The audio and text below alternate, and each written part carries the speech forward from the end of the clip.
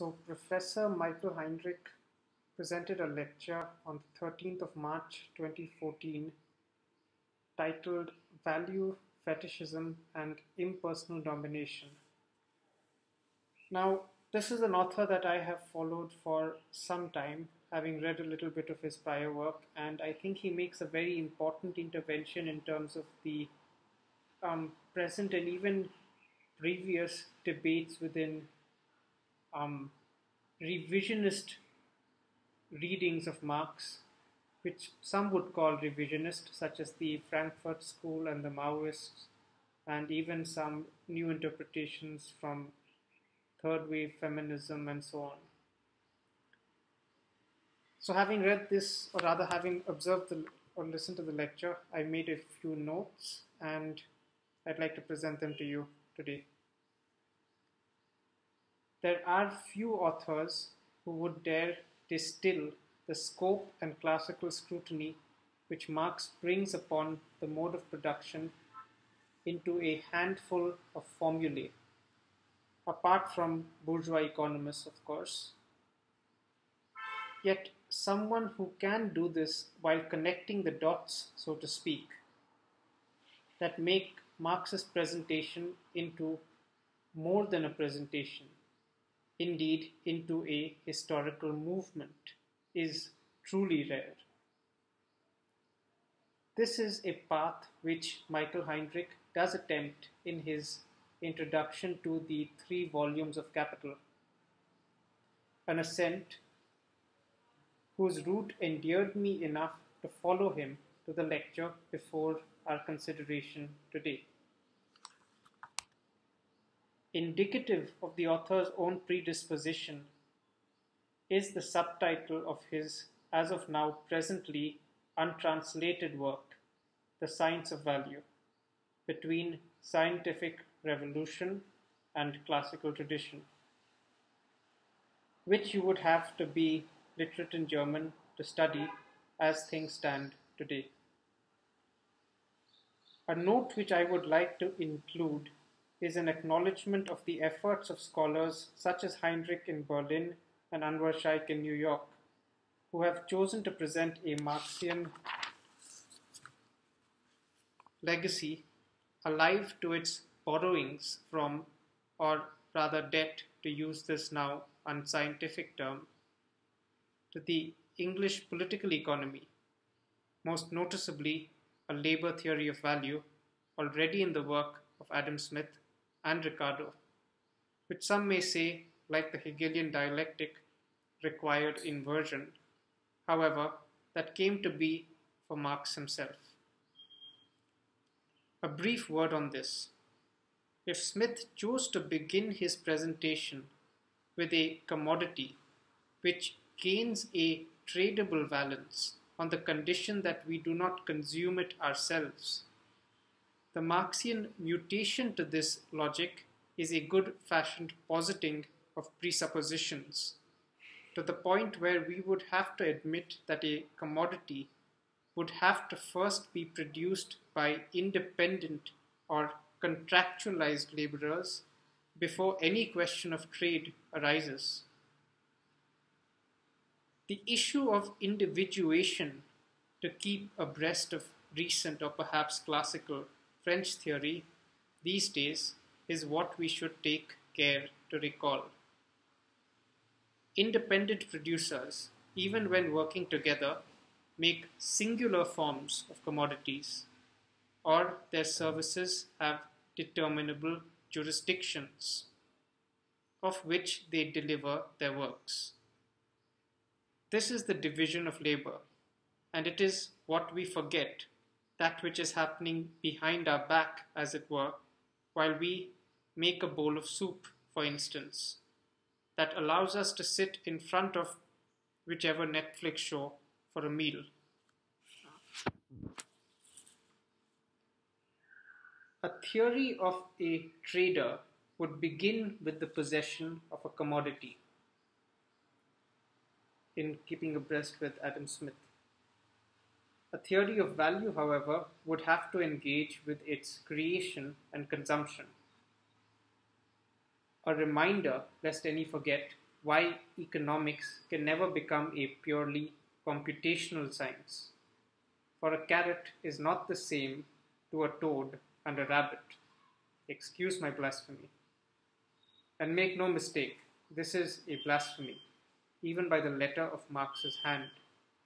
For no bee ever pre-planned the hive they were constructing in advance. A characteristic which is indeed unique to human labor, of which we have attempted to say a little about. An act, if you will, which again may not be untouched by nature, just as it seeks to touch on one of her mysteries, fetishism. Let me repeat this section. And make no mistake, this is a blasphemy, even by the letter of Marx's hand. For no bee ever pre-planned the hive they were constructing in advance, a characteristic which is indeed unique to human labor, of which we have attempted to say a little about. An act, if you will, which again may not be untouched by nature, just as it seeks to touch on one of her mysteries, fetishism.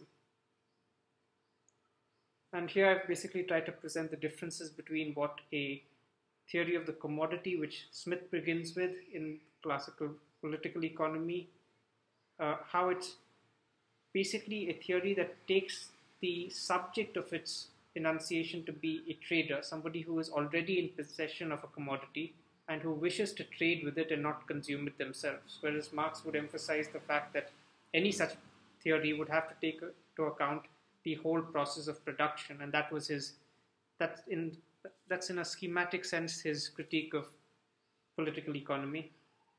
But of course, I would recommend that you at least read his introduction to the preface of 1844, I think. I think that was also what was used as the first 3 chapters of Capital when it came out. The form of a work at hand is perhaps how best we have learnt to consider its qualities. When this changes hands, the classical economist notices a nectarine residue. Does he, however, ask why the emblem or seal, as it were, of such an exchange took this form?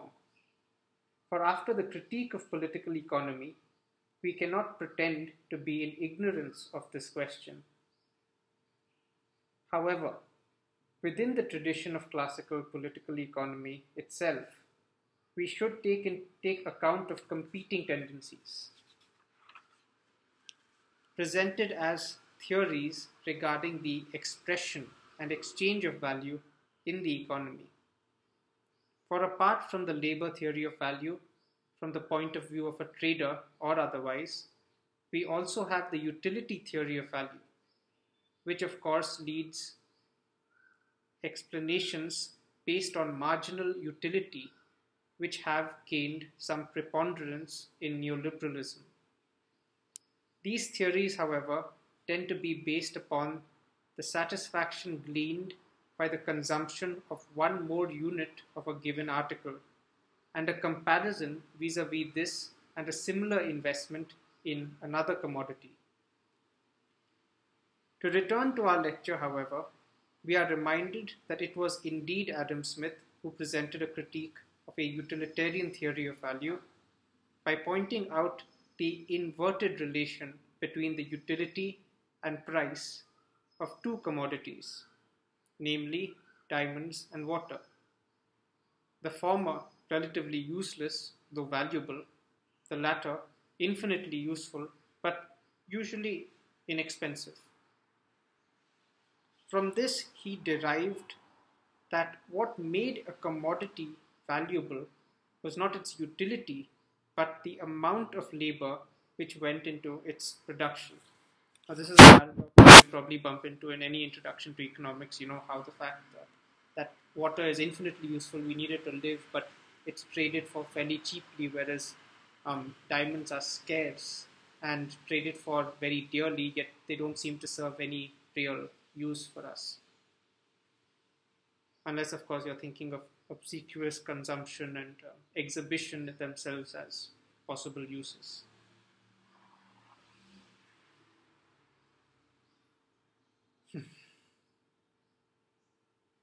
From this, he derived that what made a commodity valuable was not its utility, but the amount of labor which went into its production. And of course, yes, the fact that diamonds require significantly more labor to manufacture, cut, probably place in a expensive piece of metal fashioned in the form of a ring or a earring, things of that kind. A position which, it may be noticed, emphasizes the commodity relation from the side of the producer and not the end buyer. It may be premature to say that the Marxian critique of the theory of value of classical political economy was already immanent in the work of Adam Smith, but the tendency to do so with the labor theory of value does arise.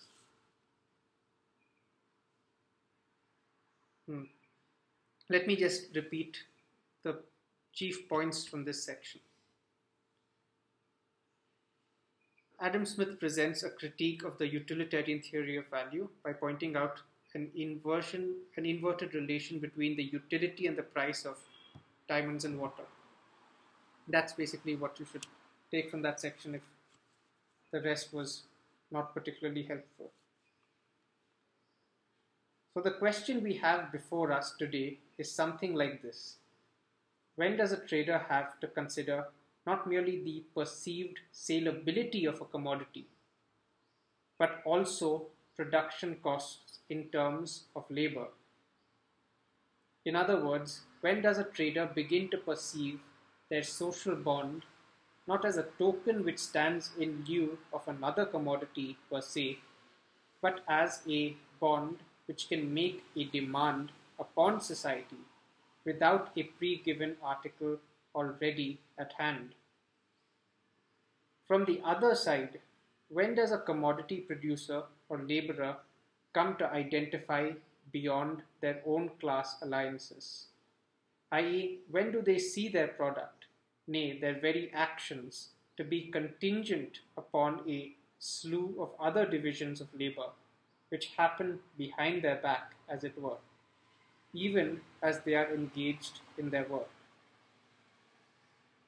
The tradability of products at a marketplace is a response which intuits the site correctly and even something of the relations. Yet it does not venture far enough to ask, why do these relations take expression in the form in which they do? That is, in money. The commodity whose only use is in exchange. Every other commodity in the marketplace, apart from exchange, also has a use value that is distinct, or that is a direct consumptive use value for a consumer. The medium which these commodities express their value vis-a-vis each other remains money. At this point, we begin to intuit something of the character of impersonal domination which these transactions may entail. A brief interjection may be made, however, when Heinrich insists upon the purely social dimension of the abstraction called value. 1. It may be in reference to what the likes of Alfred Sohn Rethel refer to as a real abstraction. That is, while a customer as an individual may choose to or not choose to invest in any given commodity, exchanging for it a token, leasing it, etc., or of course opting out, it is the exchange of commodities in the marketplace for such tokens which imbibe the basic commodity, money, with the value he or she uses to make a purchase. 2. Our capacity to abstract from the exchange of commodities in this way and validate or not a token which can secure their exchangeability, is in no way a property of any of these commodities themselves. It is a purely social relation. And here I might add that the capacity to notice this itself may not be entirely social, or to speak plainly, common, according to Heinrich at least. And I think this is something that Marx too emphasizes. A point which is emphasized in the lecture is the distinction between concrete labor, which produces use values, and abstract labor, which produces value. A point which I have done a little to summarize. For it was important to Marx personally to clarify the importance of this distinction. Even someone in a managerial or supervisory role today, let us say overseeing a workshop or a factory floor, would be privy to only the concrete labor being undertaken to produce a commodity, like a chef overseeing the recipe of a soup. The only way for us to abstract from the tastes and nutritional use values of the soup is to see whether it was successfully sold or not. I.e., did someone on the shop floor place an order for it? A cashier, hence, in this position, would remain the person privy to the real exchangeability of a commodity. Or perhaps some anomalous interest in Marx is his insistence on a further inference, it would seem, a substance of value, i.e., a material in which the abstract form of the relation we have presented above is expressed. Yet there may be a molar coordinate to this expressed by me in a perhaps flippant example. When I purchase a bulb, the shopkeeper may not have the exact change in coins to return to me for my principal. Here, it is common practice to offer an eclair or some similar lodgance when there is a remainder. This reiterates the point that value itself is social. A claim hence is actualized, and you may say even tokenistically expressed in the substance of value. Value itself, however, we are reminded, is a real abstraction, abstracted as it were from any singular commodity and even any singular exchange. As what makes exchanges commiserable, money often does play the role of the substance of value. And here, in this lecture at least, Michael Heinrich does not go much beyond exchange in a marketplace, it would seem. What we should do well to keep in mind before presenting any critique is the Marxian notion of value form, which the lecturer before our consideration appears to present as a correspondence. We are also informed by a wealth of some rather new innovations which have arisen in reading Marx, of which of particular interest to me are two. One, value form theory. Here, working with the premise that a commodity's value is expressed not merely in the price it is sold for, or rather in taking into consideration the relationality of exchanges between commodities which defines any notion of price, we are led to consider the place of a certain commodity in the market vis-a-vis its competitors. This is all the more the case when a market is saturated, for in each case what a new invention reveals is that it is not the market itself which is saturated, but a particular segment. To not overtly domesticate our idiom here, We would do well to recall that a serious criticism when Donald Trump proposed to make a 20-foot wall across the US border with Mexico was that it would simply raise a market for a 21-foot ladder. There are, however, rather more sophisticated correspondences, especially in the domain of art, and here it would be a shame were we to not mention some of the formal inventions, in logic perhaps most noticeably Deleuze's critique of the dialectic, which beyond France has been much hailed amongst American academia and the Anglophone world as what I have elsewhere described as that strange afterglow of post-structuralism. This is a domain which would materially be representative in the mapping out of rivalries, whether political, as philosophical matters often are, or amorous, and indeed between competing scientific perspectives, even if they are regarding the question of what is it? 2.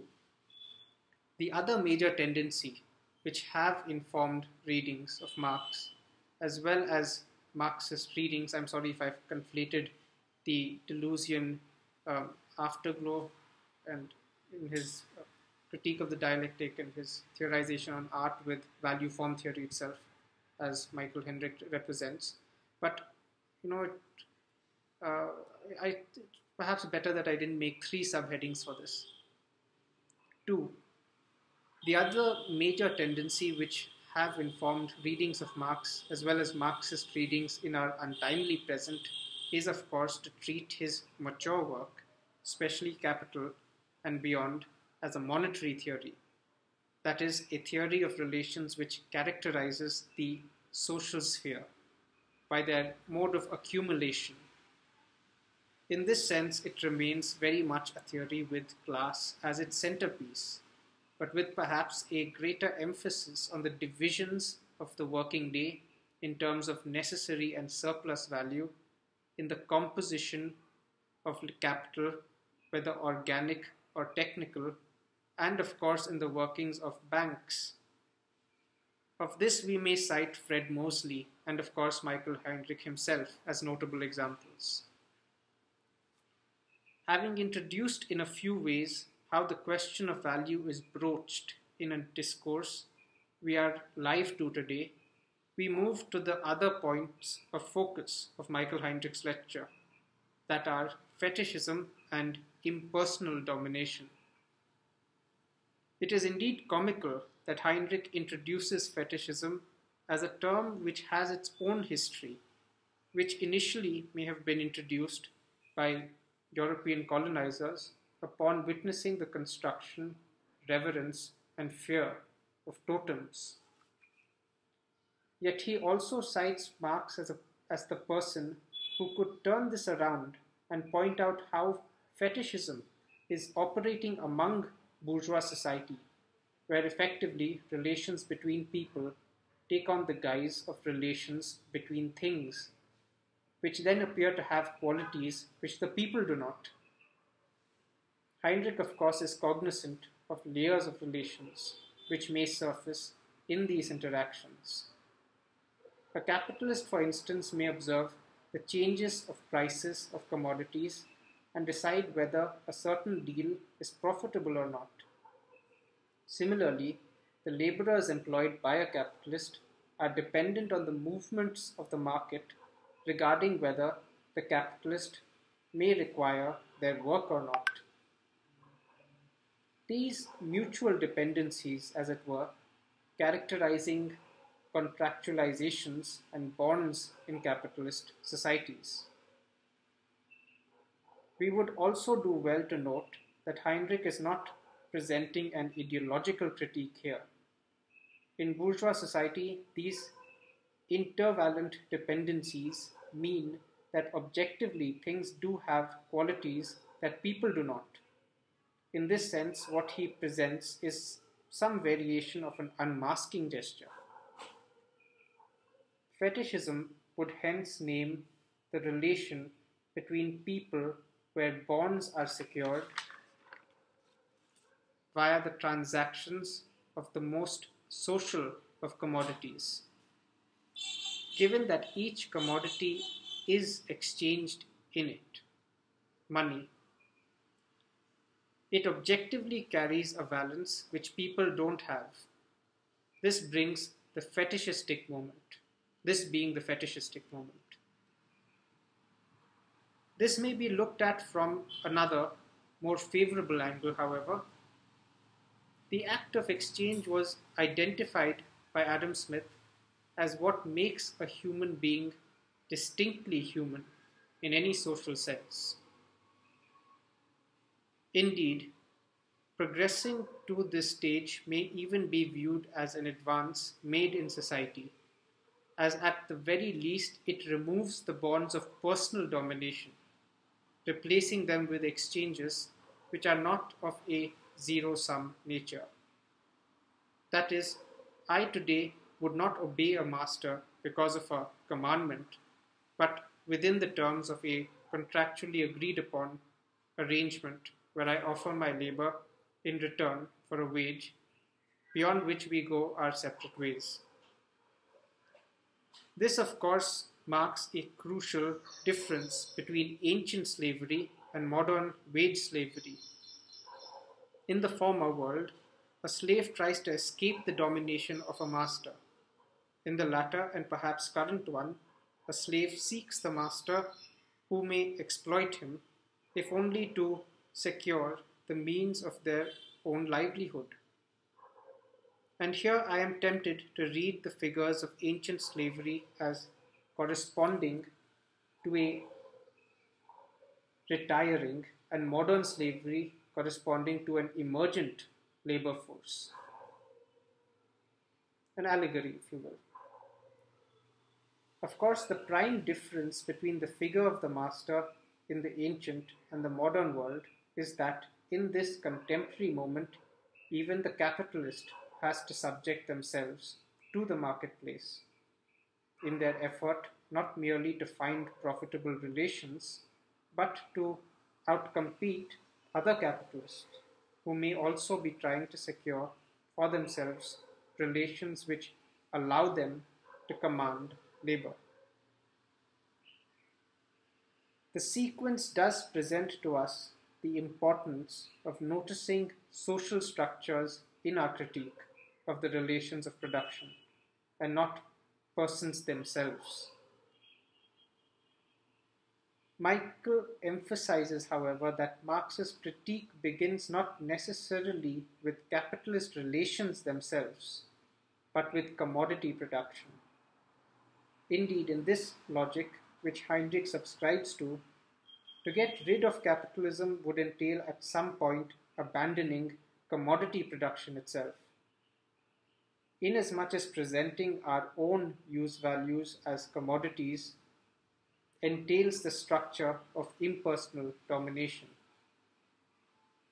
In this sense, the new reading of Marx which is emerging, which following Heinrich let us call value theory, would observe the experiments of a market socialism as may have been attempted in the Eastern Bloc with cynicism, as they may have been aiming at ridding themselves of capitalist relations and its entailing structures without abandoning commodity production itself.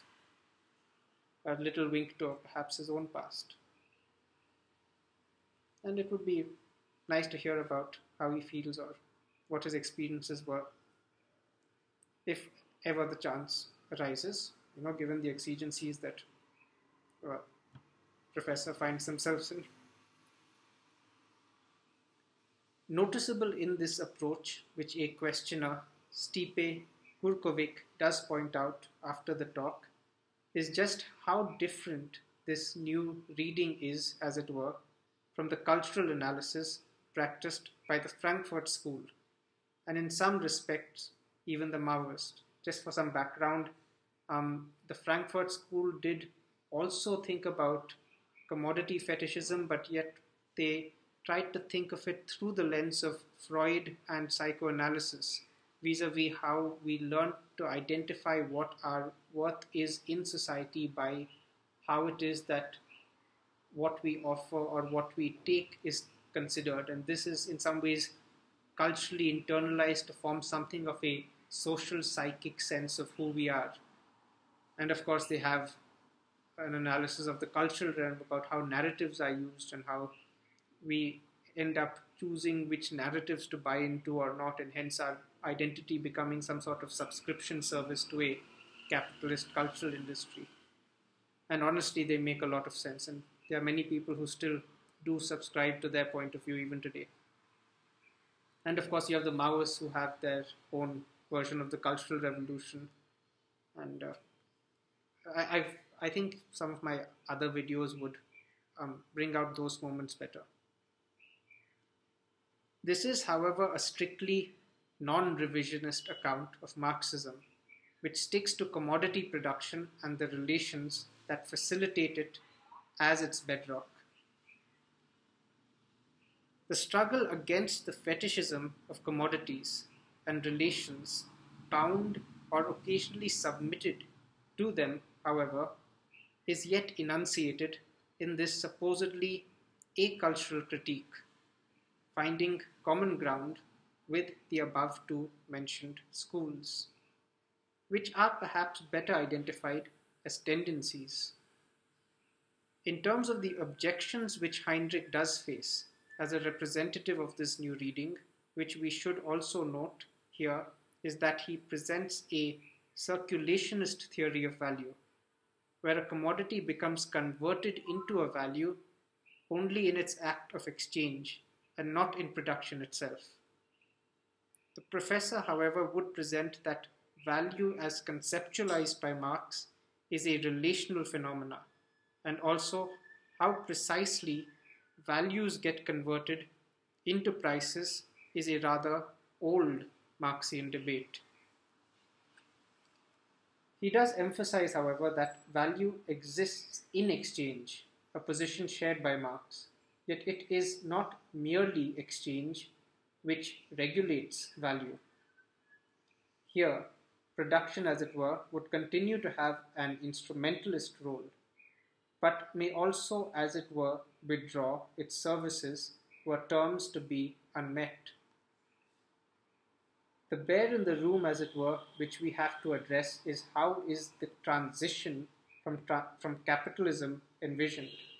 And here there are no easy answers. The argument for an enlarged public sphere does nothing to account for the increasing privatization of the public sphere.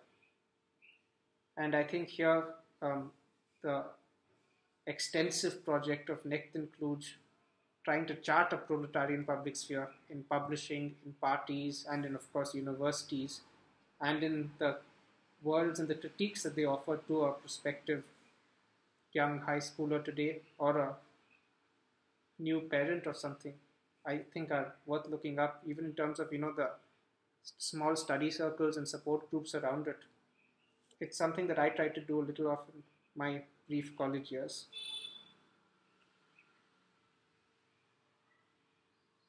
Yeah, so the argument for an enlarged public sphere does nothing to account for the increasing privatization of the public sphere, which is where any real battle is fought in any case. And of course, there are aspects of this public sphere which are quote unquote or non-public. You may say that they do not engage directly with the parliament. In some occasions, they actually do. But the point about these interactions is that they become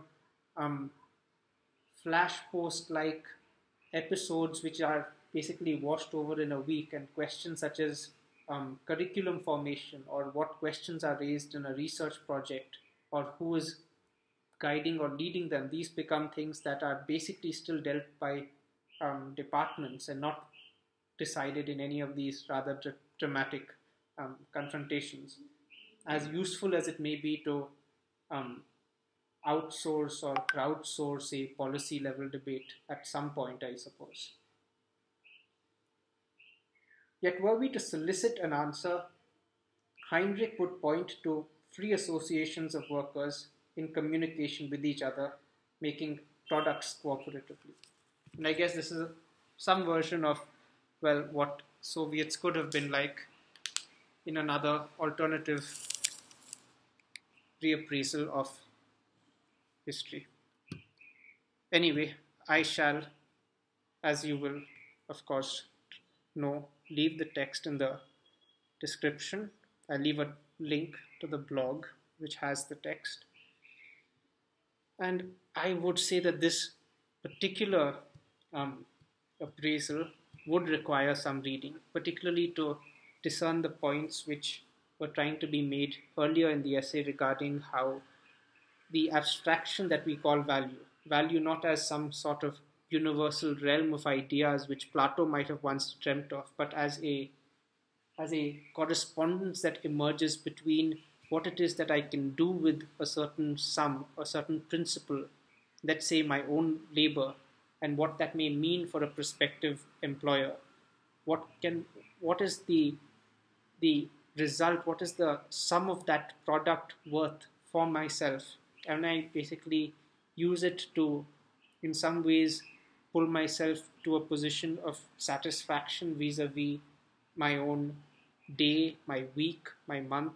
And I guess these are the questions that someone who is new on the job scene would be facing. But also questions regarding what is a commodity to me, and whether this commodity is worth what it is that I may be able to offer in terms of a remuneration to the person who is selling it to me.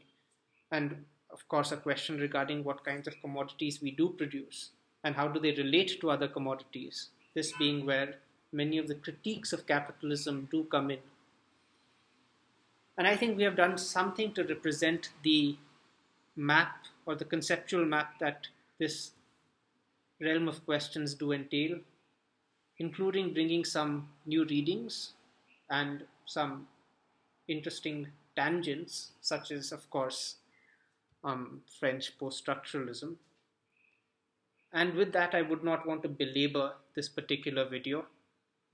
I would again remind you to read the text given the chance, and I do, of course, welcome your criticism, your feedback, particularly regarding the form of this presentation. If there are any changes that you would recommend that you think would be useful in terms of making this more comprehensible. I mean, I can't really do it very much slower than this. And I guess it is also representative of the fact that some of these issues are not entirely simple, that it has come out the way it has. And with that, I shall take your leave.